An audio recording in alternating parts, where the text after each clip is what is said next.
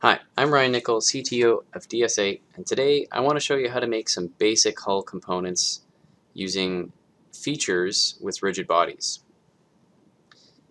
Alright, so here's a blank Proteus project. I'm going to make a blank rigid body, and we're just going to open the visualizer window here to help us a little bit. So when we make a rigid body, it has no physical presence in space. You can see the world here, and that little soccer ball is the center of mass of the rigid body, and the global frame and the rigid body frame are aligned, but there's no physical hull present.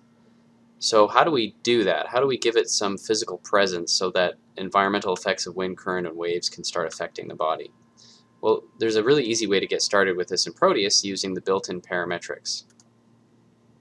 One of the most common ones that we use is called the cylinder feature. So we go to rigid body, click on feature, rigid body, cylinder, and we're just going to call this cylinder hull. Create. Once we create, it takes us to the library where we've got some fundamental parameters that we can change. I'm not going to change anything right now. First, I want to add the cylinder to my dummy blank rigid body that I've added here.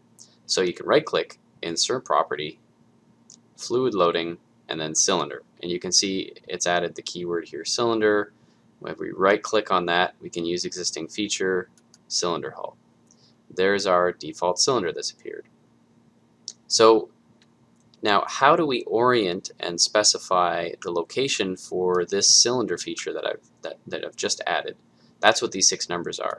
And this is totally fundamental to a lot of things in Proteus. It's all about reference frames. Okay, so there's always a cylinder frame associated with the cylinder. And these 6 numbers specify how that cylinder frame has moved away from the rigid body frame. And this first 3 numbers are the X, Y, Z displacement from the rigid body frame in terms of the local rigid body frame, and then the roll, pitch, yaw, Euler angle orientations. So you can see, if I put in a 1 meter offset in the Y direction, now the cylinder frame's moved off a little bit from the rigid body frame. And then if we add a 45-degree pitch angle, it's pitched at about the Y axis. And then we can add as many of these components as we want, simply by copying and pasting or adding more lines. So now I'm going to make it with a negative offset, and you can see we have 2 cylinders. Now this is a rigid structure. What I want to do now is jump over to one of the tutorial input files. I'm not going to save this. Go over here.